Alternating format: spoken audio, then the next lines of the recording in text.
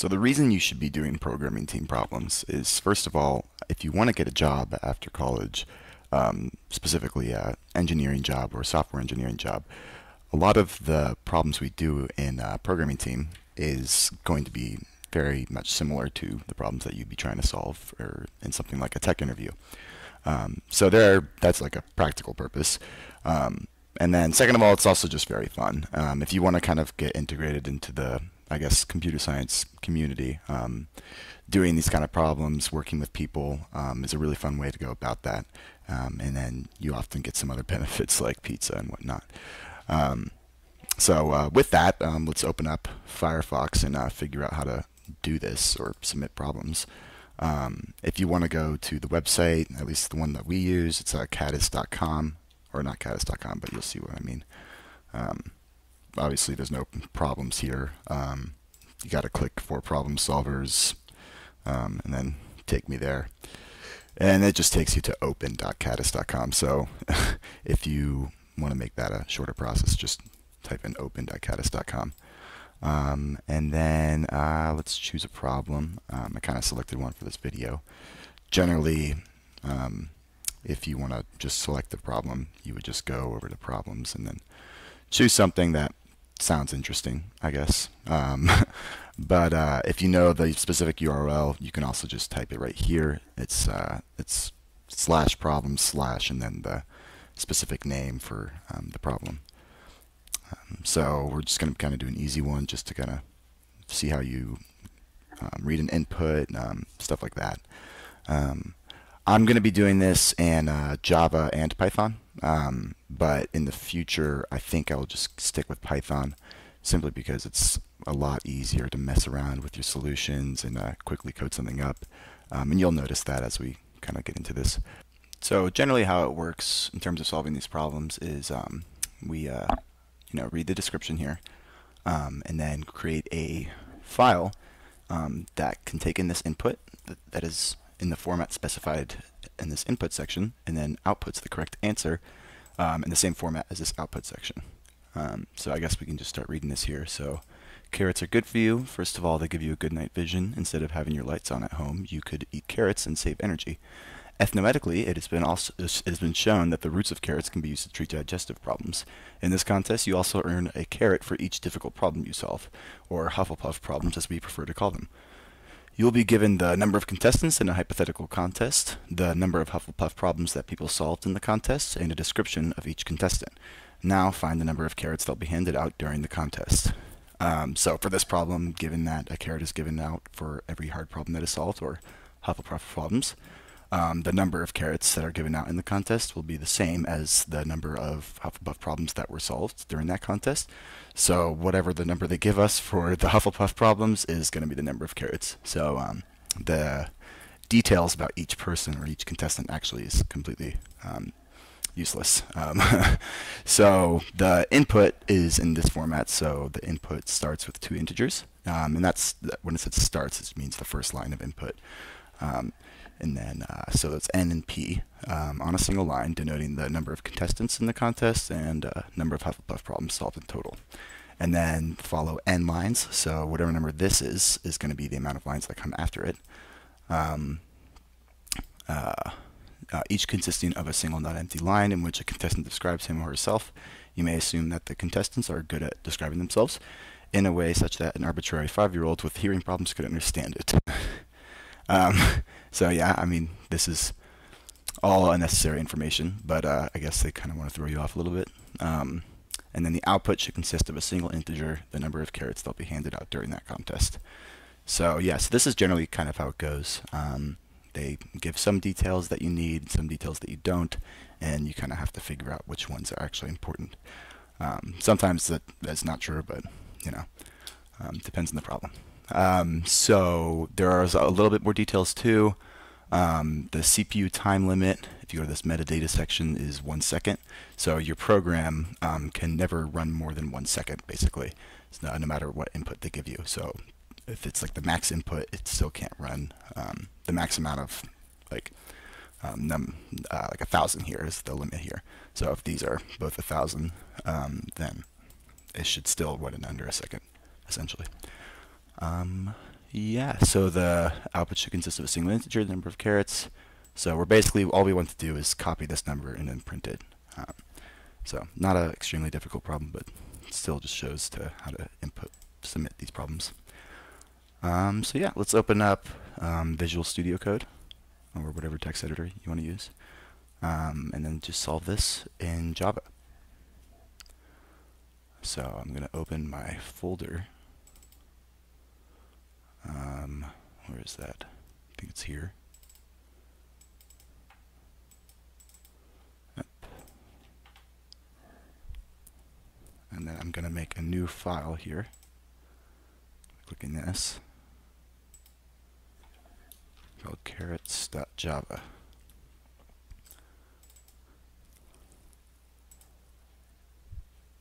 Excellent. Okay. So same stuff you probably already know. Start by defining the class and then writing the main method. So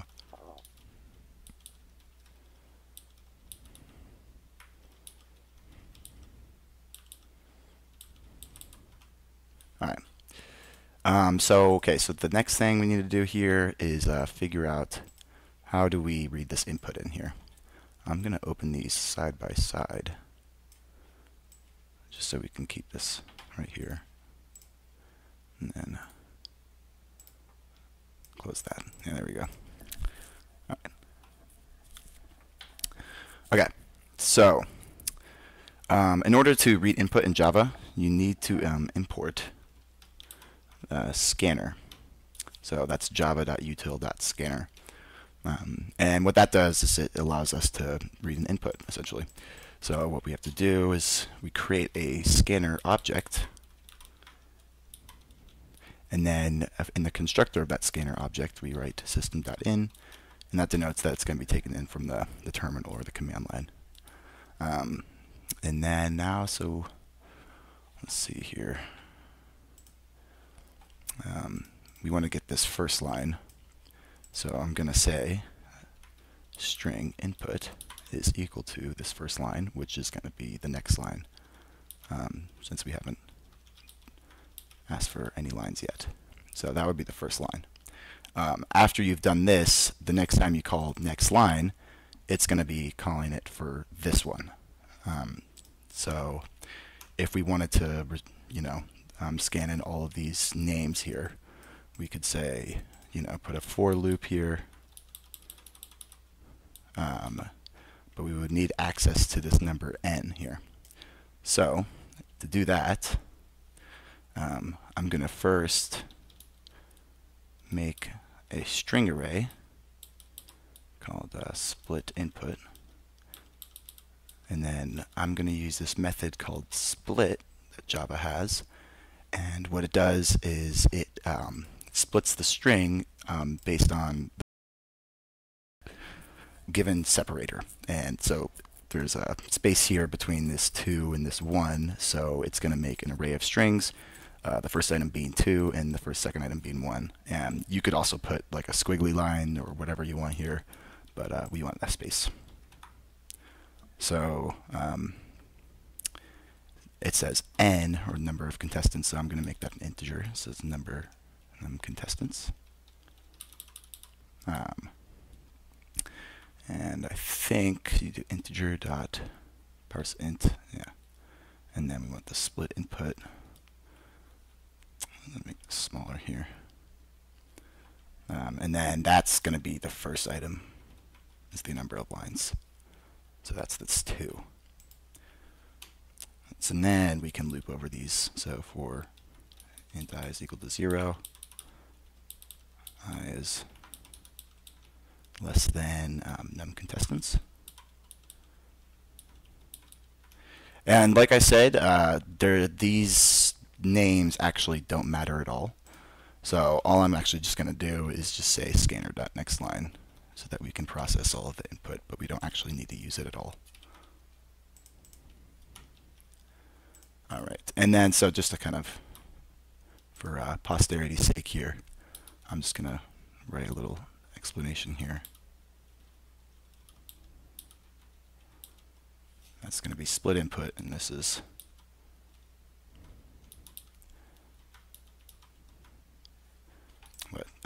looks like. Okay. And all we want to do now is print that second number. So since we have a nice little array of strings here, we can just print out split input and then 1 for the 1th item or the second item, depending on how you look at it. Okay. All right, I think this looks good to me, so I'm just going to try to test this. You can either click this button or just highlight all of it and copy it. I'm going to run this. All right. Okay, I think that looks good to me. Printed out a 1 here. So this is my output. I'm just going to copy this as well. All right, awesome. Okay, let's try to submit this now. So you can actually upload the file for submitting it. However, I find it easier to just copy all of the text of the program. I'm going to log in here.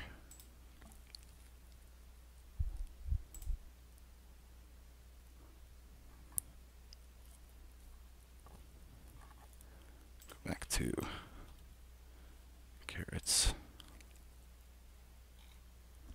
And I'm going to choose Java. Copy that, paste that right there, and submit.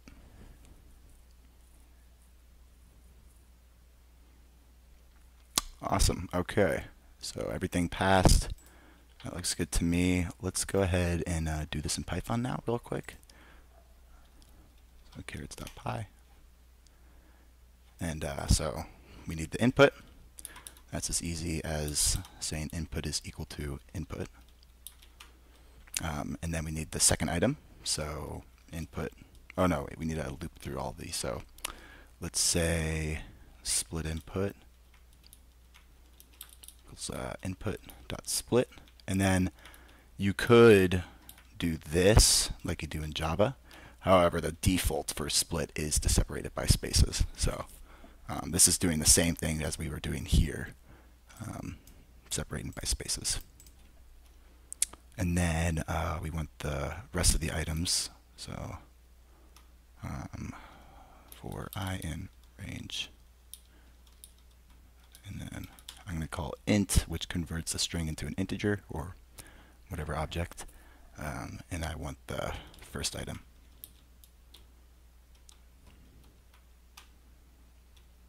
Is that?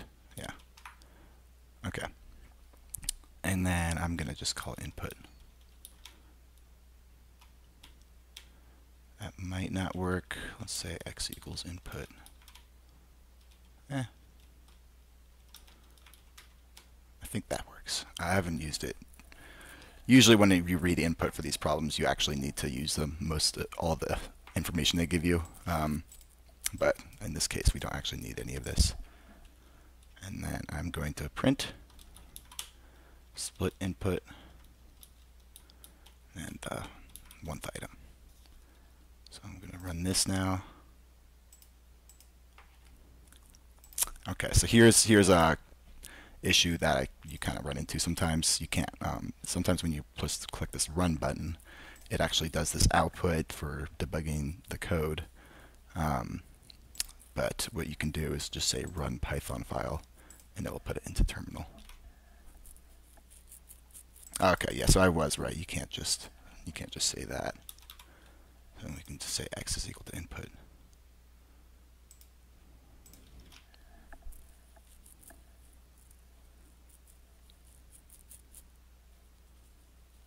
Ooh.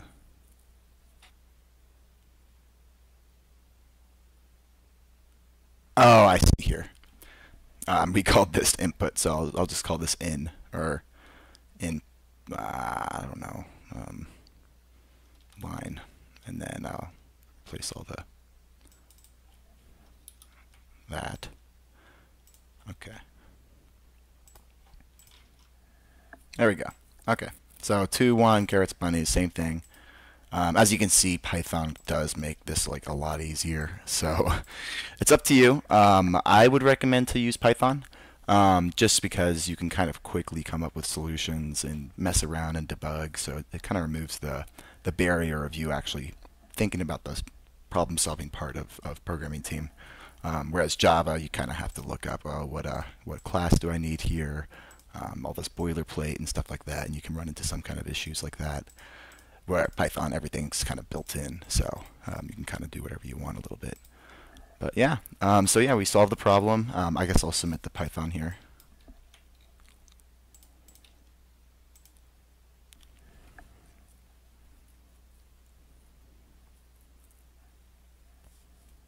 Okay, yeah, it works just fine. So yeah, that was a pretty easy problem. I promise that they'll be getting more interesting than that. But yeah, I hope this helps you get into actually solving these problems. And yeah, so just message on Discord if you have any issues with anything. And have a good Christmas and Happy New Year.